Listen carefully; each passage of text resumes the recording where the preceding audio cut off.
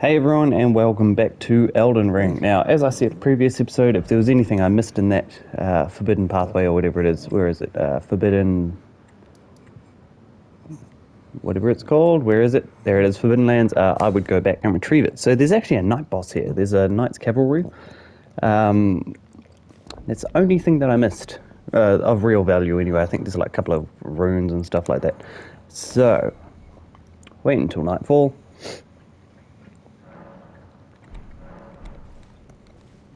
Now, got to admit, in the prep, I died lots trying to get, not this guy in particular, I haven't even got him yet in the prep, but just in the next few coming episodes, where am I going?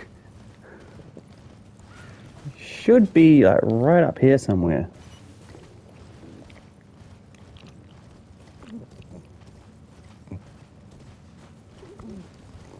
There he is. Yeah, so a lot of dying, a lot of just frustration, but it's good. We're still at a decent level, so we can do this.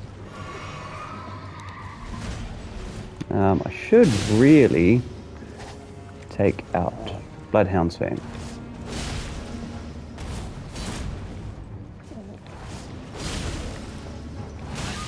Oh my lord, I'm gonna die.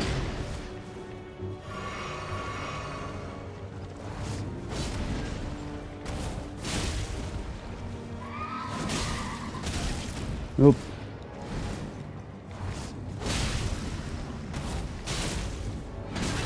I'm doing heaps of damage to the horse, but not to him. Oop.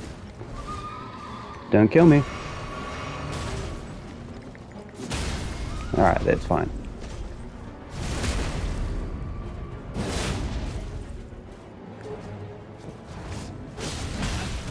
Oh wow, dude. You gonna summon your horse straight back up, or you gonna fight? He's gonna fight. Oh, summoning the horse. Yeah, I knew that was going to happen. Damn it.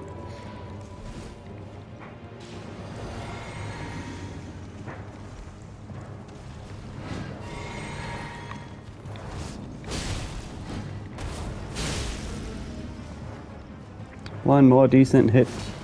Nope, that was not it. Oh, I missed him.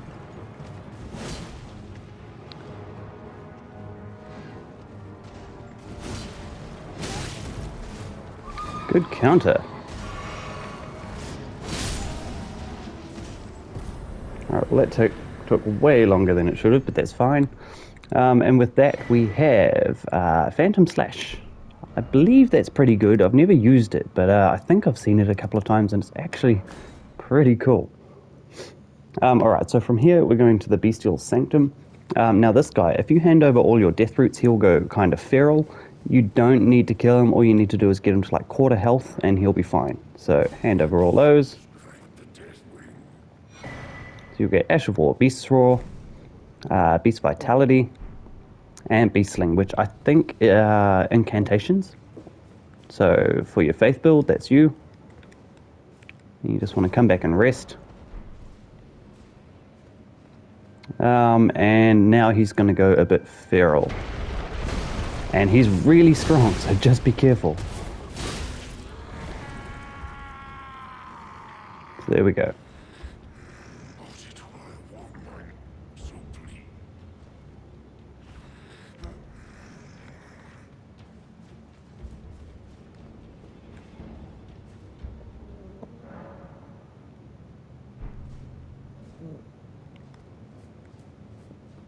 Okay, then you come back and talk to him.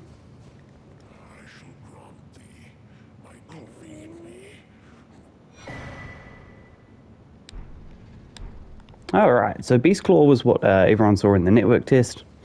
Really cool incantation, I guess, faith spell, something like that. Anyways, from here, what you want to do is come on out, and we're going to tackle the gargoyle. So bring up your summons with whatever you think you'll need.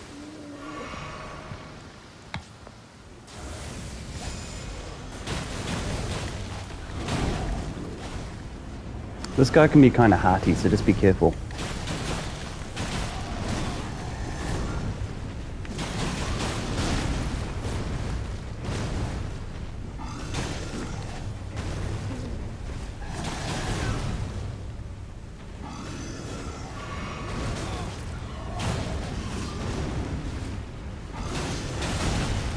Oh, there we go.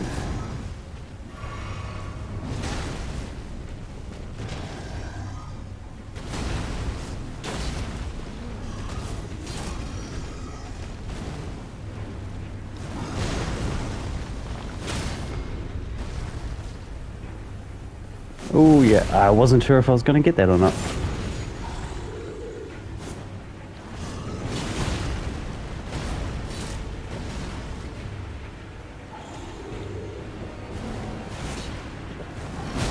Oh, nice move, dude.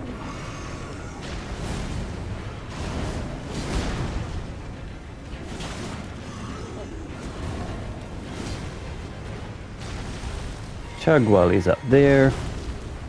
Where'd you go? There you are. Oh my god, camera angles. Please don't kill me.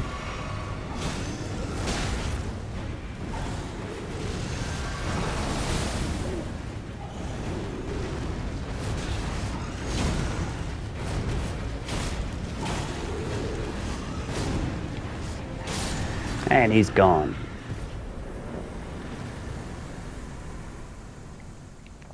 Okay, so we got Gargoyle's Black Blade and Gargoyle's Black Halberd. From here I'm just going to rest and probably turn it to daytime, possibly even level up. Let's see how much runes we've got. We've got bugger all, but surely we can get 2 with this. If you do have runes, spend them now. If you can level up. Where is that? That's 35. I'm going to start taking that to 50.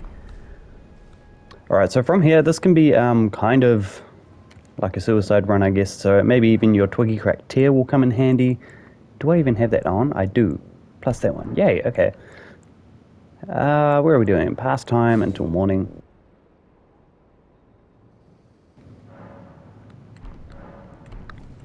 Okay, so you don't have to be in morning for this, I just prefer it. So you want to come to the sort of western side of this.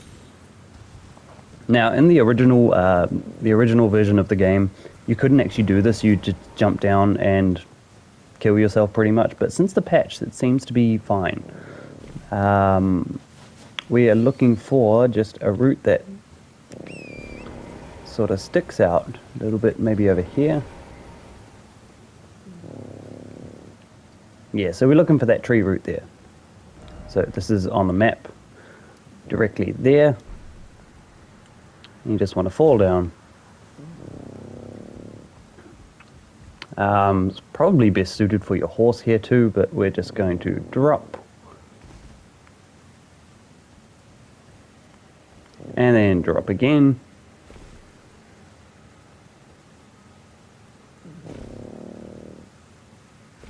Now you can explore this area if you want. There's a couple of ruined fragments, glowstones, stuff like that.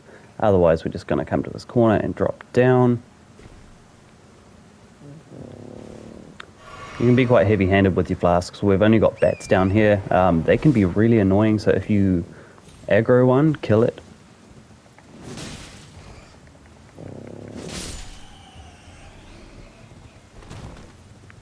Okay, and with that in mind, we're going to come to this part here, because it's just that little bit lower.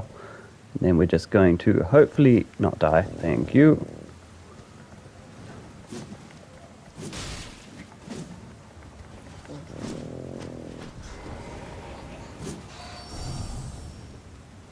Come on, dude. Oh, I see, he fell.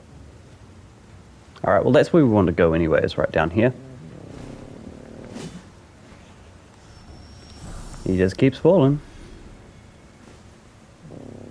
Okay, and from here we're sort of aiming for this ledge just where my head is. So easiest way to do this is with the horse. And then double jump. Go to this lower part here and then, oh, I'm losing control. Where do we want to go from here? I guess we're just going to have to find a safe spot to drop to. Yeah, see, we took a little bit of damage, but that's alright. And I think that's all the dropping down we need to do, so... I want to come all the way to the end here. You get a dagger and a talisman. Oh, don't... Ooh, that was so lucky. The Cinquita. I don't even know if I'm pronouncing that right. I really feel like that's wrong. Bats.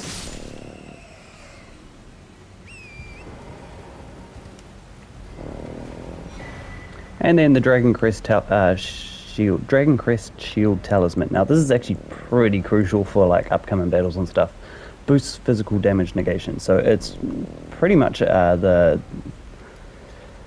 what was in Dark Souls? The steel ring or something like that? The steel plated ring? Something like that.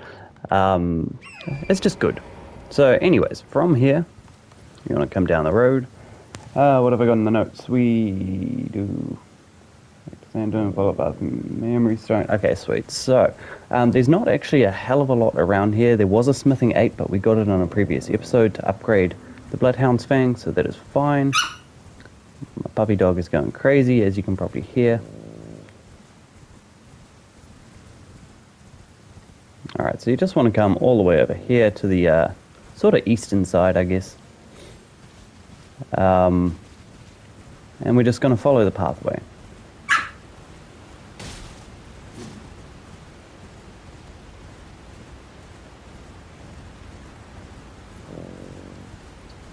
Grab the Starlight Shard.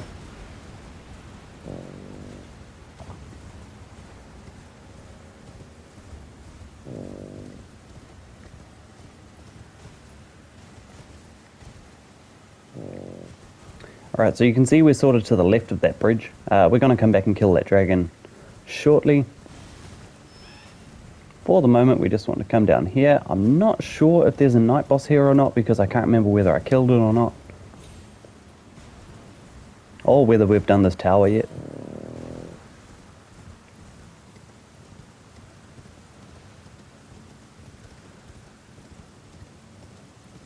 My money's on the fact that if we haven't done this tower, then the night boss is still in effect. So we've obviously been here. That is fine. So anyways, we'll try and do the tower. So just to get in here, you just want to jump onto the rooftop here. I feel like I have done this already actually. That is fine. We'll do it again just for those who missed that episode. And then you want to come over here. Not down, we want to go up.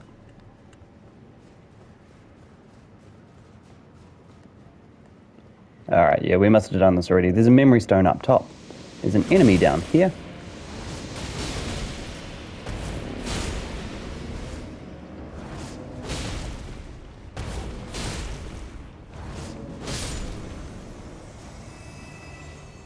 Alright, that is fine, and I'm assuming the night boss has already been done. This is good, it'll just save me a bit of time.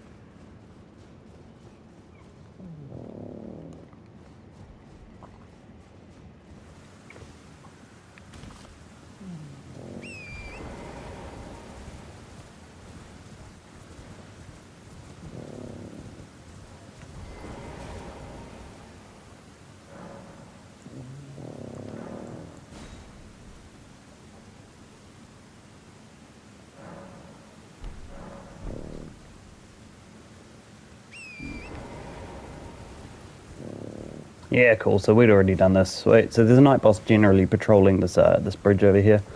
Anyways, from here, what we're going to do is follow this path along. Just be careful of these boulders. So if you see a flash like that, jump and look at it. As it falls down, it'll give you 2,000 souls, which is kind of cool. Sometimes it'll give you like 9,000. I think that counts as an enemy that has golden eyes. So doesn't strike very often, but when it does, if it has given you like 10,000 souls, then that's why, if you're wondering. There's another one here, so we are just going to get smashed by the boulder. To our left here, there is a tunnel. Dragonsburrow's Sanctum or something like that. No, it's just Dragonsburrow Cave, my bad. There's a really angry rune bear here, so if you want to avoid it, that's fine. I'm going to kill it because I want to loot all the side caves. Yeah, this thing gives me more trouble than the bloody bosses of this area. So aggressive.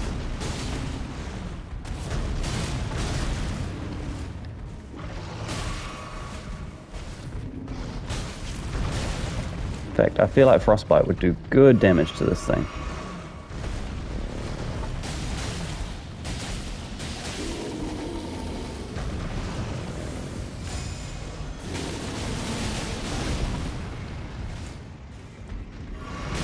You can see we're launching an all-out assault on this dude and it's not even doing anything. Oh god, don't kill me. Dead. Yeah, see, so this thing is really angry.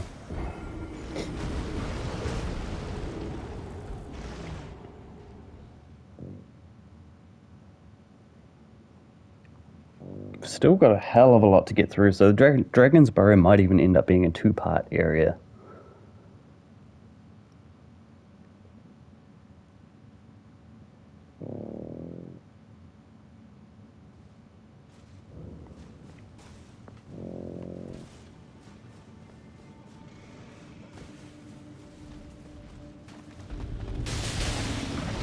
Oh, he's got golden eyes.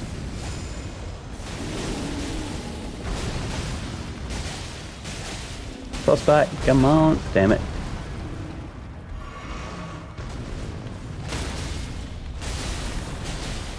Oh, sweet, we can hit him with a critical. Oh, get him. Ah, we missed it, damn it. Oh, that's super gutting.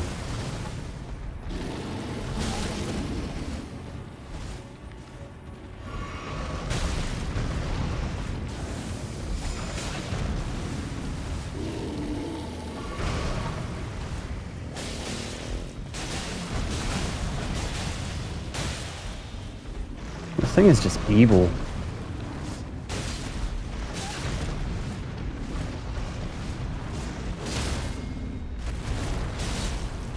Totally not getting a critical, but that is fine. He is dead.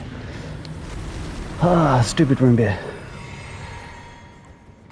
And you don't even get that much for him. Alright, that's fine. So, I believe this right here is the entrance. I'm just going to find the entrance so we can explore a bit more. Yep, so there's the grace. Okay, so from the entrance,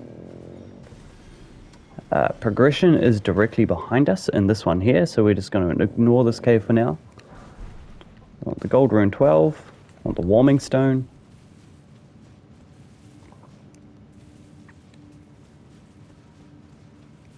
We have some deers.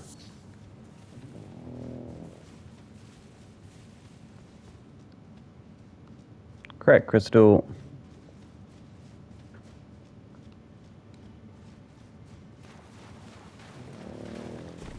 And this takes us through to get the bull goat's talisman. What does it do? Raises poise. Makes sense, because the bull goat's armor is like the Havel set in this game. So I mean, that's pretty cool. Raises it quite significantly too. If I remember in the walkthrough prep, it raises it by like 10 or something like that. So anyways, coming back here, you'll see your two caves. You want to take the left one. Now, this drop will kill you if you're not careful, so just be careful. Should be an enemy over here somewhere. There is not. Oh, wolf. Wolves. Oh, you're still alive. Okay. Yeah, big wolf. Ah, yep, so you can just drop down from there to get straight to here. Kind of a shortcut back to the boss. Grab the golden rune 8. Oh, wrong flask. That is fine. Grab the beast blood. And then come on through directly east, and we should have the boss room. Okay, so from here, what we're going to do is just jump down and quickly summon our mimic. There's two guys here. There we go. These are the Farah Missoula knight guys. We'll face them heaps later on. They're basic enemies. But here they're pretty strong.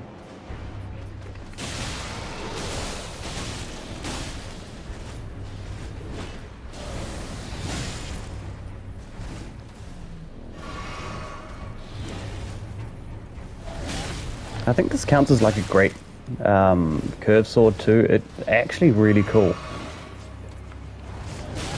Oh dude, you are just not my favorite right now.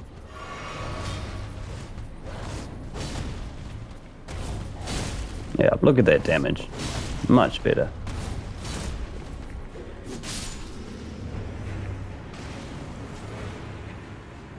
Alright, and this guy just throws rings at us.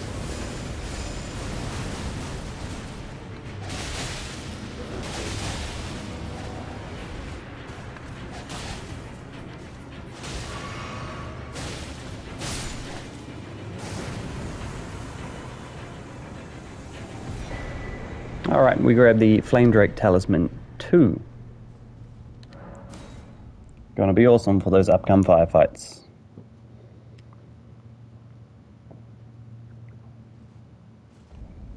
Okay, so from here we're actually going to go find a grace and rest at that because we have literally no healing. So there's one just up the road here.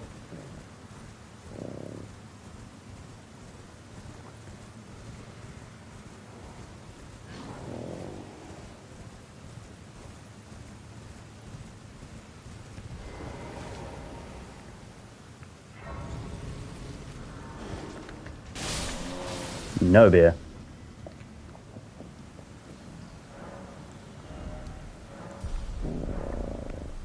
Okay, and from here it's actually probably going to be quicker if we come and take out this dragon first. There's an Ash of War to the right of the end of the bridge, but we're going to take out the dragon. Just for the sake of getting a dragon heart, I guess. You don't have to if you don't want to. It does clear the bridge of this dragon, so if ever you want to cross this bridge dragon free, this is going to be the way to do it.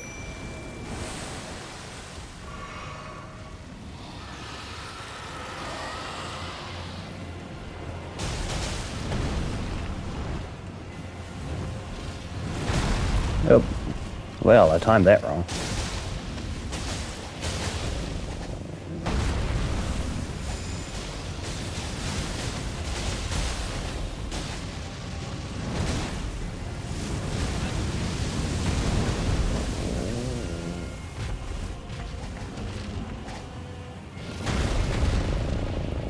If you can hear snoring, I'm so sorry, it's my dog. He just loves to sleep.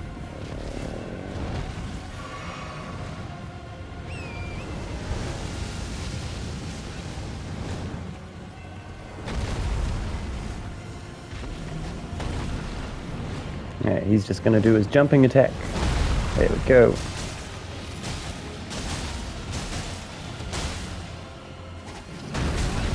I must admit, it is much faster attacking the head, but at the same time, like, baiting him into doing the head attacks is just a pain, man.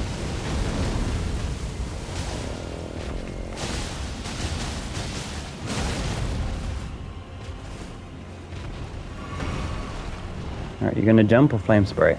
Jump.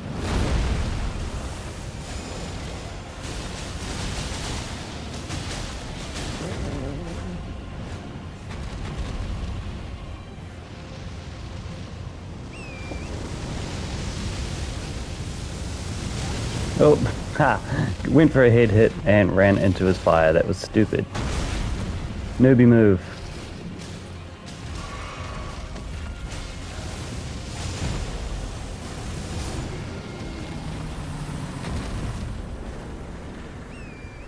Alright, and with him down, we're just going to cross the bridge. Got us a decent amount of souls too. Got the dragon heart and probably about 80,000 souls. Runes, my bad. Never gonna change. Anyways, you want to stick to the sort of right-hand cliffside here. And we have this scarab.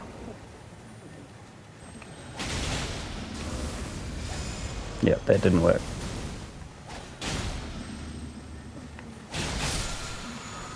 Alright, and you get Bestial Constitution.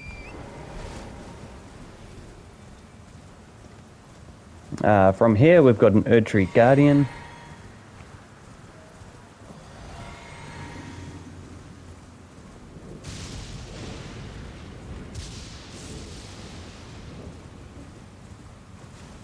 Again, summon up the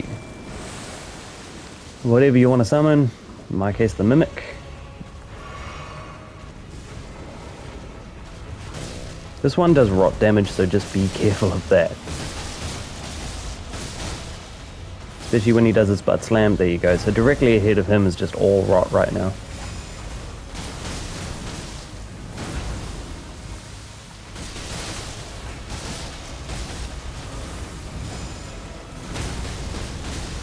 Yeah, there we go.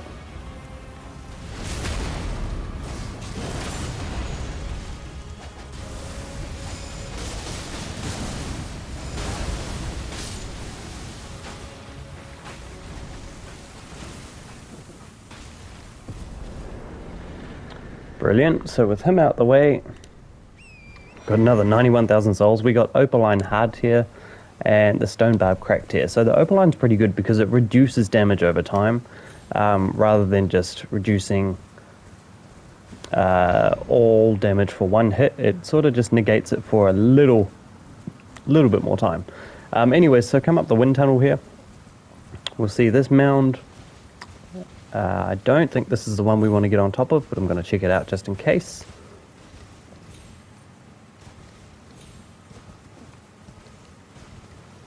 No, it is not. Oh, that mound directly ahead of our heads. So we want to get down without dying. That'll do. So if you're confused to where we are right now, Fort Faroth is right to our left, or to our east, I should say. So anyways, you see this flaming wall, you want to come all the way over here to this mound.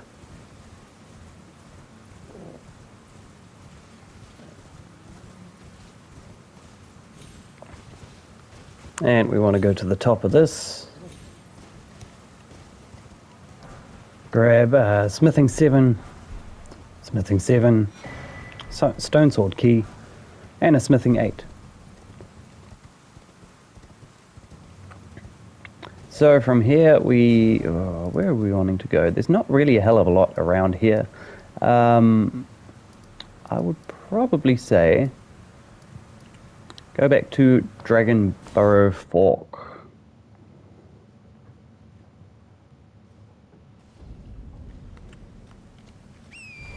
Alright, and from here we're going to go west. Now, ignore the dragons if you want.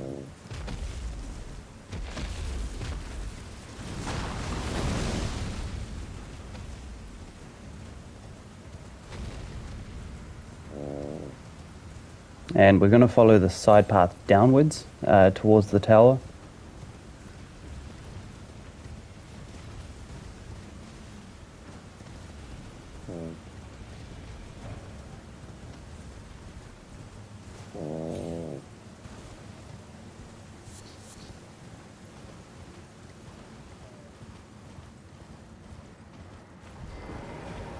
Alright, grab the Rune Arc, grab the Somber 9, Dragon Wound Grease, and the Ataria Leaf.